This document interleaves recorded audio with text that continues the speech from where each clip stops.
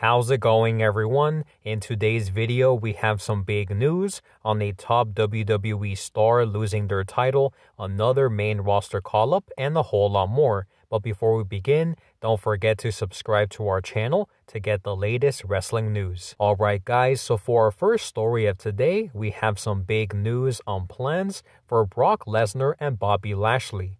So although their match at Crown Jewel ended in controversy, which saw Brock Lesnar come out with the win, the good news is that they will run it back, as the Wrestling Observer reports that the plan was for Brock vs. Bobby 3 to go down at day 1, but that will have to change after the event got cancelled. So despite his loss, it looks like Bobby Lashley will be getting another shot at Brock Lesnar sometime down the line. Next up, we have new details on Logan Paul's injury at Crown Jewel. So after a very good match against Roman Reigns in the main event of WWE Crown Jewel, aside from his loss, things are now looking good for Logan Paul, as Louis Dangor of Give Me Sport reports that after tearing his meniscus and MCL, Logan Paul could be out for around 3 months. But if he also tore his ACL, Logan could be out of action for 6 to 9 months. So we wish Logan Paul a full and speedy recovery. Next, we have some big news on plans for NXT superstar Cora Jade. So despite only being 21 years old, it looks like Cora Jade has impressed many important people in WWE, including Triple H, as WrestleVotes reports via Give Me Sport that Triple H has big plans to fast-track Cora Jade to the main roster, and the belief in WWE is that she could be the next Sasha Banks. But even though a date has not been set for her main roster call-up, it appears like Triple H already has big plans for Cora Jade. Next up, we have some big news on plans to end Roman Reigns' title reign. So although Roman Reigns has had a very impressive title reign, it appears like WWE has started to discuss the superstar who will end his reign, as WrestleVotes reports that Triple H now has an idea on who is going to beat Roman Reigns.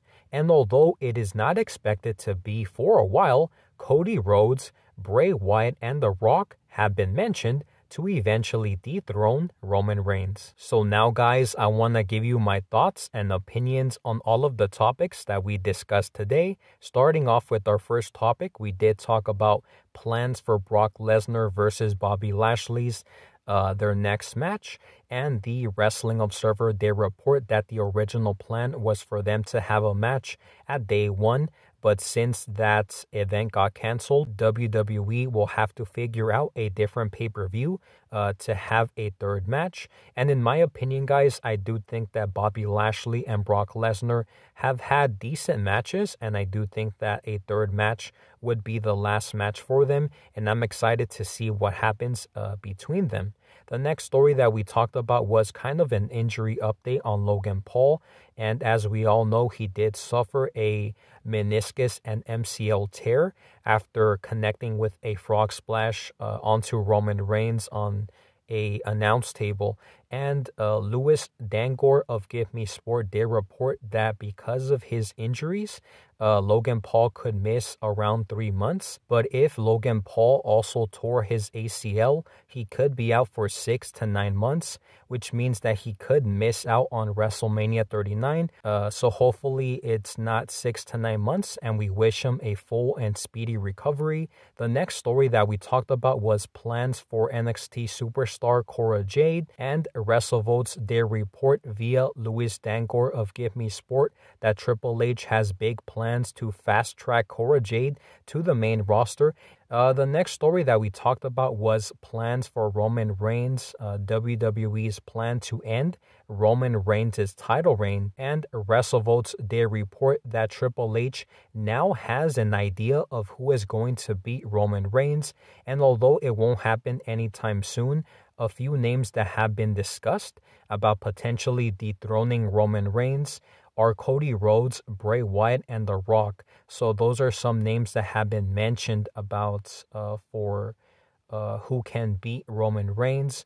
And in my opinion, guys, Roman Reigns has had a pretty good run as Universal and WWE champion. And I think that his storyline has been very good for the last, I think, 2 years. So it will be very interesting to see who WWE eventually chooses to beat Roman Reigns. So with that being said, guys, that is all of the news that we have for today. Make sure to let me know your thoughts and opinions in the comment section down below. Thank you guys so much for watching, and I'll see you on the next one.